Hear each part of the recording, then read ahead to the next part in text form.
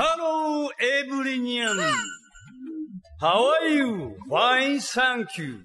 Seriously, how are you guys doing?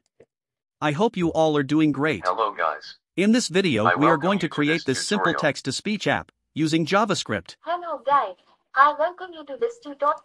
Hello guys, I welcome you to this tutorial.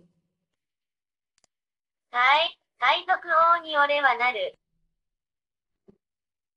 海賊王に俺はなる。Kaizaku UNI or WA Naru. You have seen the preview. Now let's create this. I have created a folder. I opened it on VS Code. Create a file called index.html and generate boilerplate code using exclamation mark. Set the title to your desire. I am using Tailwind CSS for designing as I don't want to waste too much time on designing. You can use pure CSS if you want.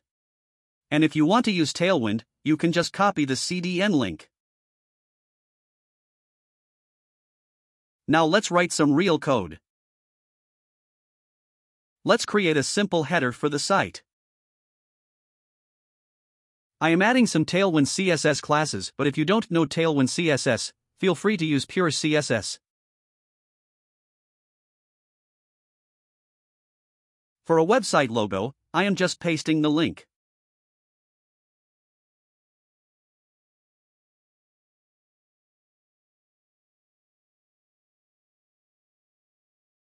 Now let's create a text area to write the text we want to convert to speech.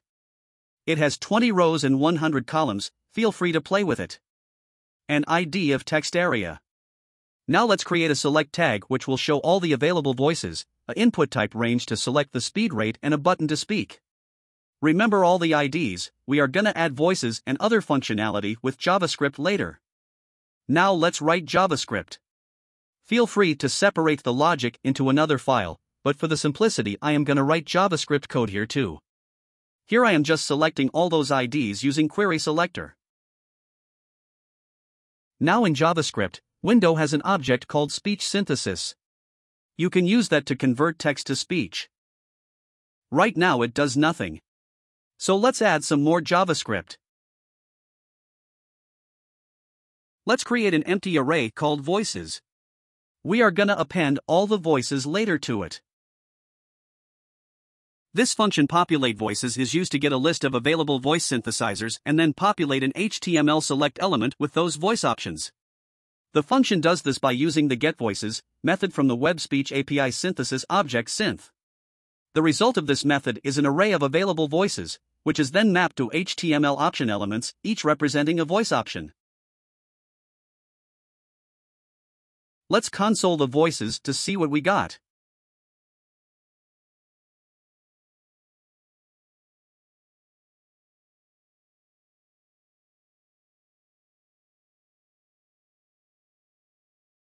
Oops, sorry, I forgot to call the function.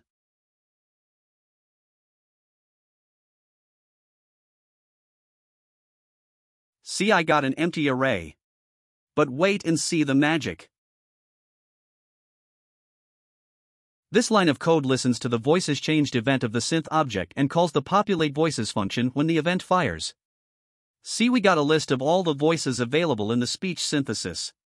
Here we have 22 different voices. We can use that to convert text to speech to your desirable voices. Now let's create a function to speak.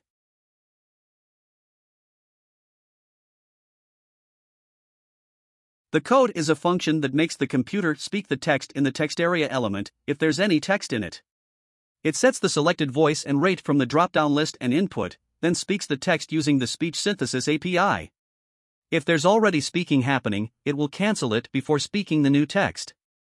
Now let's add some event listener to the button, rate and select tag.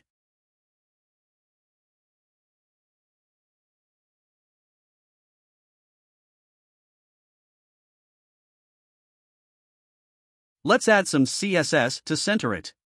The JavaScript part is done and your app will work, but let's center it and see the result.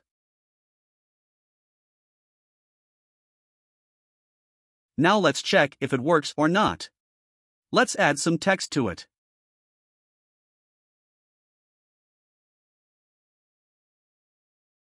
It is a news on AWS. Let's hear it in audio format.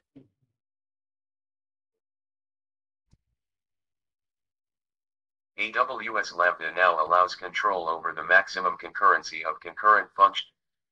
AWS Lambda now allows control over the maximum concurrency of concurrent functions invoked by Amazon S2 certain event flows. This simplifies scalability in servlet. アウスラムダナウアローズコントロールオーバーザマキシマ。アウスラムダナウアローズコント AWS Lambda now allows control over the maximum concurrency of See, concurrent it is functions. working perfectly. Now add some CSS to it and you can make an awesome app using it. Thanks for watching, guys. Good luck ahead on your journey and I will see you on the next one.